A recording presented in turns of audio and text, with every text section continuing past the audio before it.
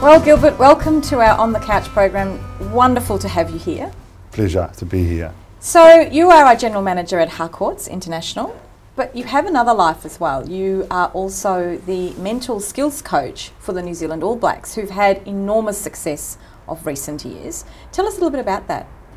Yeah, I'm really privileged to have that role, and I'm passionate about the role. It's a role that I've had for 14 years now.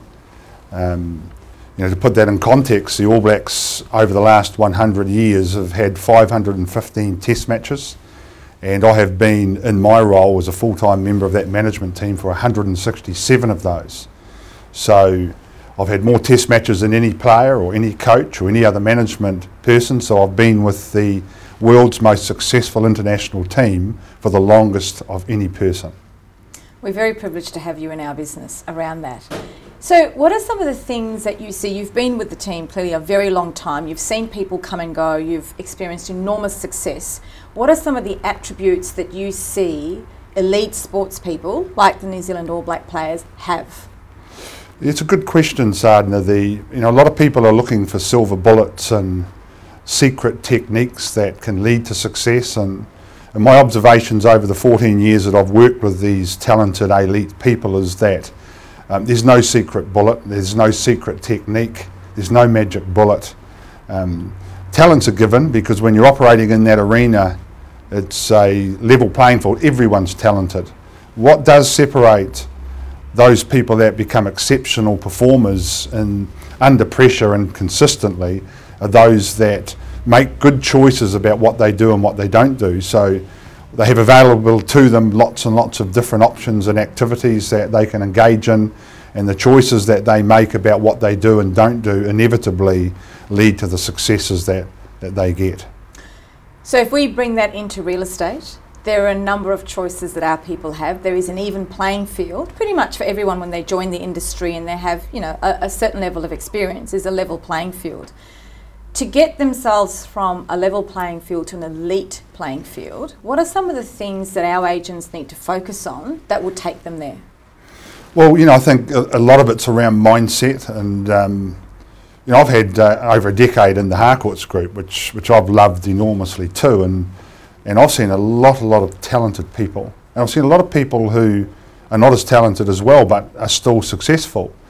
And the old adage around making sure you work hard, making sure you're focusing on the right things that enable you to get the success that you need, so that you're not doing the important many. You've identified the things that are critical for you, where you're at this particular point in time.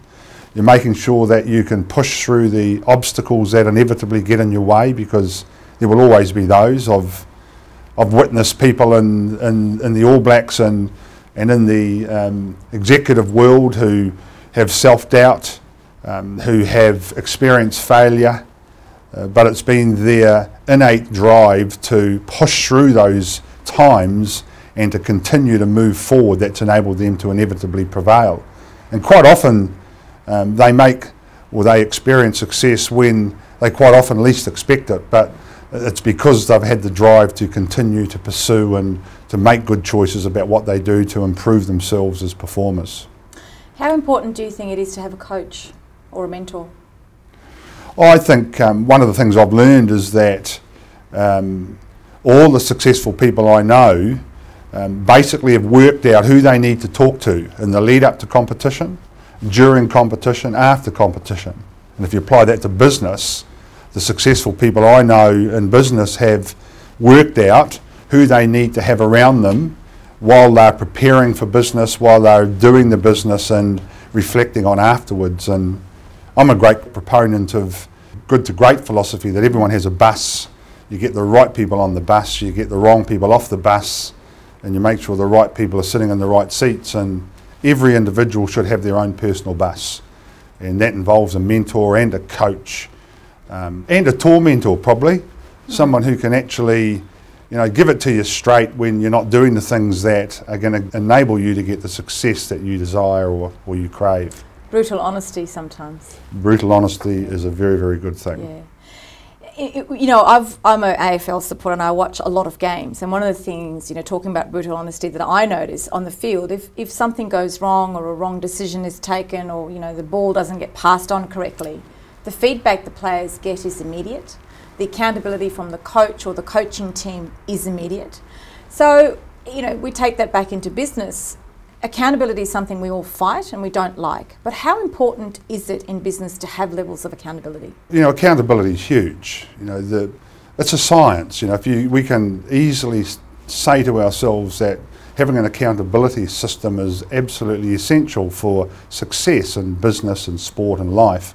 The art of it is how you actually put a system of accountability in place. Now, you know, sometimes it's important to give brutal honesty, but other times you have to pick the time to give that brutal honesty, so it becomes an art.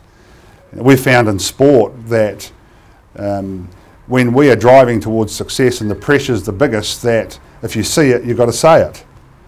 There's other times where it's not appropriate, but wrapped up in all that is an accountability system that individuals work at in a way that provides a good, solid platform for them to perform. So absolutely agree, and it's just how you actually put that into your structure is the crucial thing. So I guess to wrap it up, if you intend to be elite at what you do, you need to have levels of accountability. You need to be open to having the feedback from people around you that you've put to keep you accountable.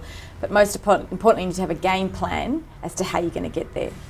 Yeah, like planning's really, really important, and you know, like one of the key paradigms to really challenge is the goal setting paradigm. You know, like we talk all the time that we're challenging people to have goals and aspiring to achieve things, but to get the understanding that that in itself's not enough to get the success you want, because you can have a goal, but if you're not passionate about it and you don't work hard enough and you don't focus on the right things and you don't push yourself through the obstacles and you're not creating new ideas to help you get better and you're not persisting through the challenging times, and you won't achieve them. So the game plan's got to have an understanding about what really leads to success, and it's those other factors outside what a lot of people think are structured around goal setting that make the difference for you. Gilbert, thanks for joining us today. Your insights, as always, are incredible to listen to. Now you're coming back with us next month to talk about motivation, and we look forward to listening to your thoughts on that. Thank you. Your pleasure.